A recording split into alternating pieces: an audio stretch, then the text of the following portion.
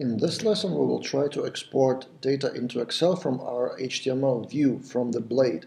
So in this project, we have a simple blade file with a table, just HTML table, which looks like this. We have index blade. Well, first we have a controller, which looks like this, just index, and view file with customer all data. Then we have that index. And then inside of that index, there is a table with the same variable passed. And the table itself is just HTML with table, tr, th, and tds, and for each loop. Pretty simple. And now that Laravel Excel package allows you to export Excel not only from collections or from model from data, but just from the blade.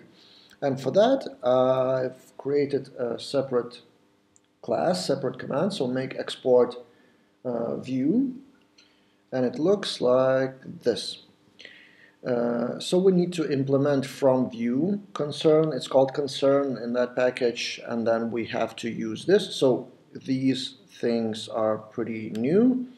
The return of that should be view, and this one is really similar to blade. What you would do with blade, you just pass the same variable, and instead of, well, the difference is instead of viewing all the index, including all the HTML with divs, with HTML tags and all of that, which would fail, we export just the table as a separate view, which is clear just the table. So beware of that. Don't put any more tags because it would fail.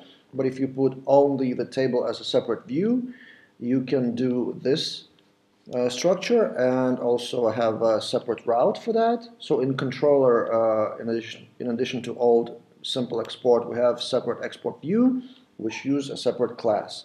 And now if we go to our browser, this is the result, and we export, and the result of that is the same as the table. So the use case for that would be if you have your transformations in the table. For example, you view something specifically for that view and you want it to be exported exactly as it is. That's the way to do that. Let's actually try to do that. So for example, in our table blade, instead of loop iteration, let's put number something, right? So visually it would look number 1, number 2, number 3, and you would want Excel to contain specifically that text. Let's try. Export. We open the file and it should appear. Yep, exactly. I've made the change only in the view file, and Excel package catches the latest changes in that view file and export that as it is.